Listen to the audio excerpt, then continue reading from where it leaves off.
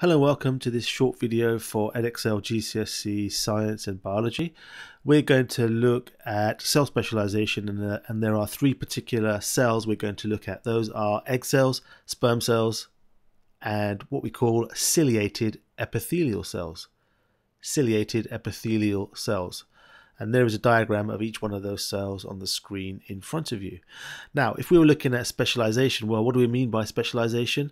Well, in fact, all the cells in the body all have a particular job. And to do that particular job, they need to be specialized in terms of how they look and the kinds of parts they contain to do particular functions. So we're looking at just three examples of those cells. There are over 200 kinds of cells in the human body. If we're looking at our egg cell, the first thing to remember is that it has a nucleus. Now, pretty much every cell in the body has a nucleus, but what's different about egg cells is that they contain half the number of chromosomes as normal body cells. Or you could say they contain half the amount of DNA compared to normal body cells. They also contain a food store, so normally we would label this part in the middle there cytoplasm, and it is the cytoplasm of the egg cell, but it is particularly rich in nutrients. And it contains nutrients that, because if the egg is fertilized, then it can, or it has the nutrients it needs to begin to grow. So this is our egg cell. The next cell we want to look at is the sperm cell. And there are a few different parts we need to look at. And the first one here is called the acrosome. And the acrosome is a small part right at the tip of the sperm cell, and it contains what we call enzymes. And these enzymes have a specific job, a particular job. They are designed to hydrolyze, or in other words, break down the membrane of the egg cell.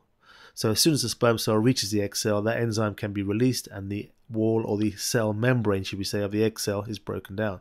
Tail's quite an obvious one in terms of its function. We also have a nucleus. And again, just like the egg cell, that nucleus is what we call haploid. So let's just make a note. It contains half the number of chromosomes of most body cells. And in fact, we should also probably mention that that number is 23 for humans. So egg cells and sperm cells contain 23 chromosomes each. Next thing to look at is what we call the midpiece, and that contains many mitochondria. And we looked at mitochondria in our last video. Mitochondria have the job of releasing energy by aerobic respiration. And you can imagine that that energy is very important to help the tail move, to help the sperm cell swim. And sperm cells in that midpiece have large numbers of mitochondria. Our last cell is our ciliated epithelial cell. And an example of where you might find this is in the lining of the windpipe. We could call the windpipe the trachea, but they are found in that lining. And along those cells, we have little hair-like projections called cilia. These are like small hairs. And why are they so important? Well, epithelial tissue is covering tissue, and those cells help to cover the inside layer of the windpipe or the trachea. And those cilia, they can move in a kind of wafting fashion, so they can move. And when they move, they will move any mucus which might contain microorganisms, bacteria, and also possibly any dust. They can move that outwards or up and out from the windpipe, so that there's a much less chance of infection in the windpipe.